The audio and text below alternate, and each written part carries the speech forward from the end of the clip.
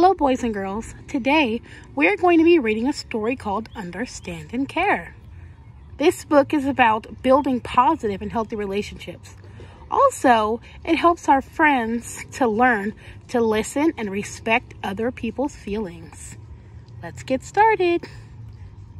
The book is by Sherry J. Miners. She wrote the words, and Meredith Johnson made the pictures. I have many different feelings. Other people may have many feelings too. I want to understand how other people feel. When something happens to someone, I can imagine how I would feel if it were to happen to me. Then I can understand how someone else might feel. I wonder why she's crying.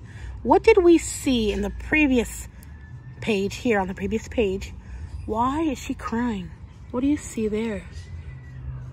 Would you be sad too if you dropped your popcorn? I see my friend smile and laugh when she's happy. She enjoys being with people and things she likes. I understand how she feels. I smile and laugh at some of the same things. When something nice happens to someone, I can remember times when I have been happy. I can imagine how I would feel. She made a goal and was happy, and he remembered a time where he was happy too because he also scored a goal. Then I understand how the person feels. I can show I care. Someone I know may feel sad when something goes wrong. He may frown or even cry. I feel sad too when things go wrong for me. I can imagine how I would feel if the same thing happened to me. I can understand how the person feels.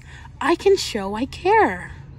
So this boy was sitting all alone in the beginning, but his friend remembered a time where he was alone and imagined how he would feel.